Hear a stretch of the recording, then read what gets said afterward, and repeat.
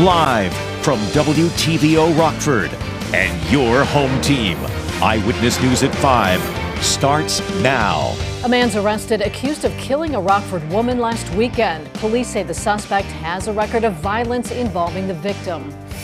A donation to a local fire department literally buys some time in an emergency. The chief says new tools and training will save lives.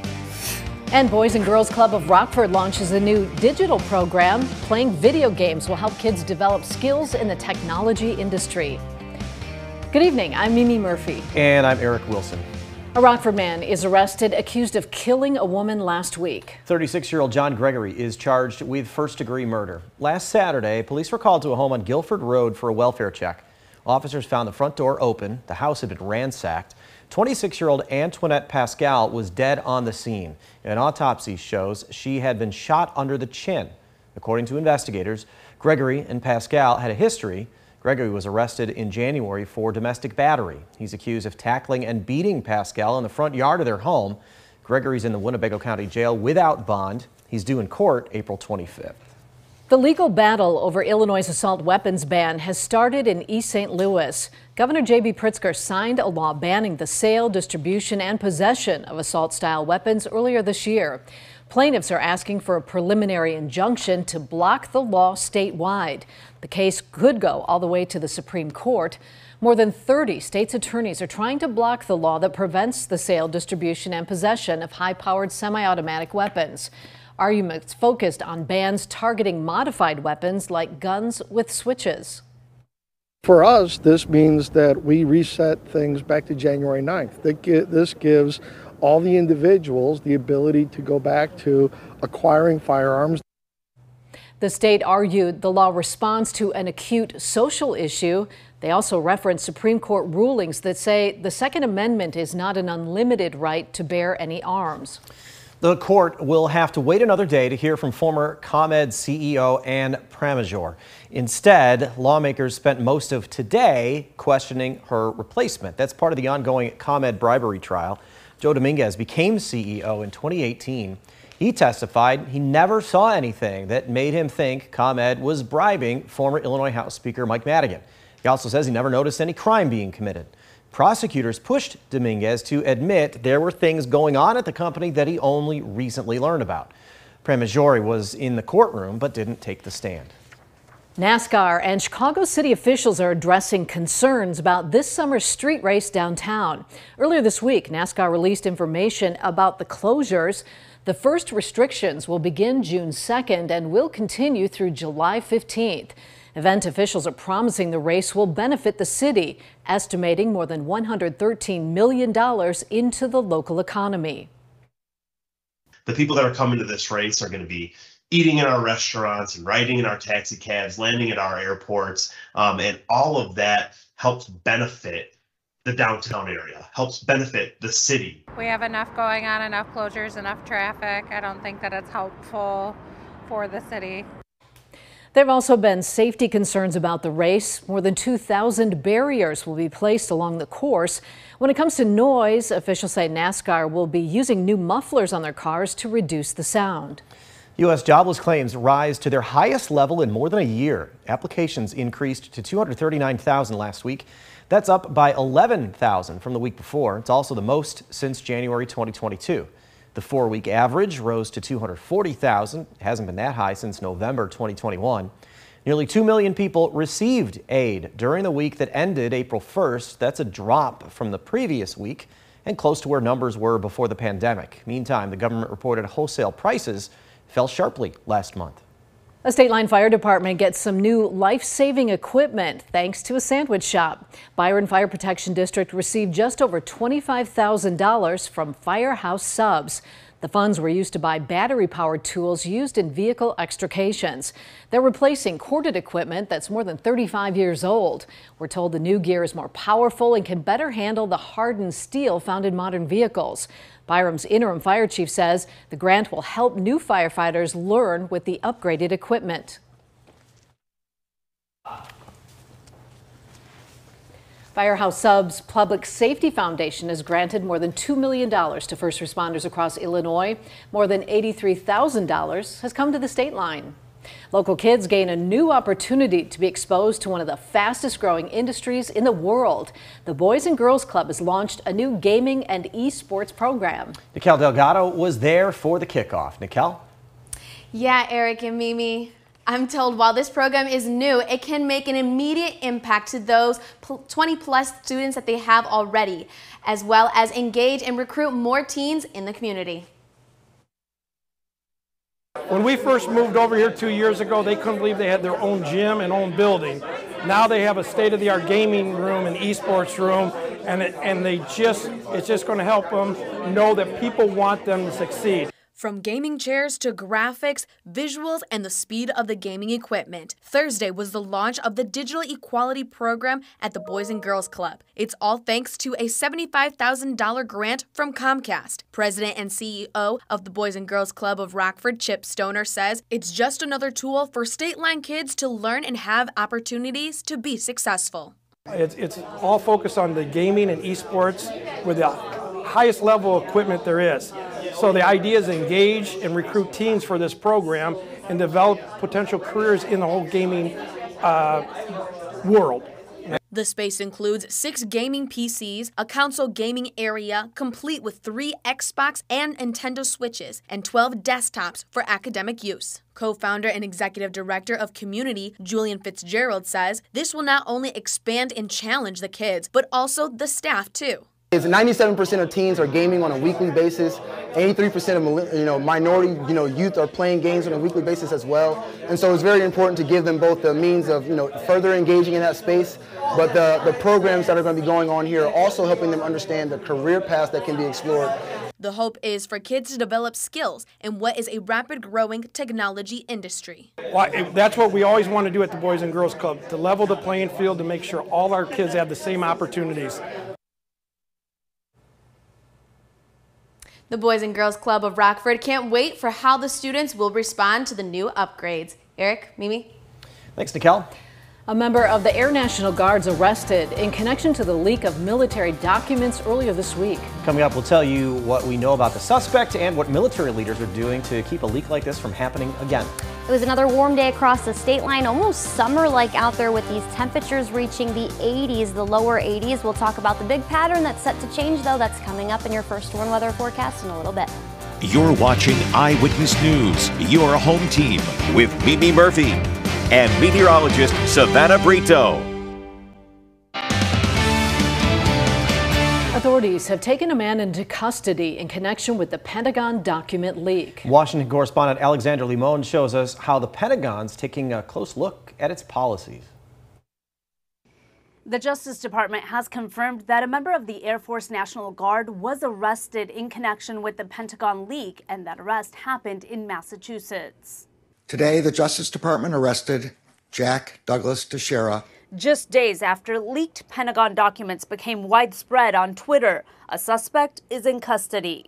In connection with an investigation into alleged unauthorized removal, retention, and transmission of classified national defense information. While the Justice Department is leading the ongoing investigation, the Pentagon says it too is taking the issue seriously and is reviewing who can access certain classified information. It is important to understand that we do have stringent guidelines in place for safeguarding classified and sensitive information. The Pentagon says that process includes the need to obtain security clearances and the signing of non-disclosure agreements. This was a deliberate criminal act, a violation of those guidelines. Because of the early stage of the investigation, it's unclear whether others in the chain of command could also be held responsible for the leak. But Massachusetts Congressman Jake Auchincloss says the U.S. first has to make sure the leak doesn't jeopardize Ukraine's defense against Russia. Will be, how do we do our utmost as a nation to support the Ukrainian counteroffensive this spring? Teixeira was arrested without incident, and he'll have an initial appearance at the U.S. District Court for the District of Massachusetts. In Washington, Alexandra Limon. We had another warm, sunny day here in the state line. Coming up, Savannah shows us we get 1, maybe 2 more days of summer in April, but her forecast includes severe weather and possible snow. She's next.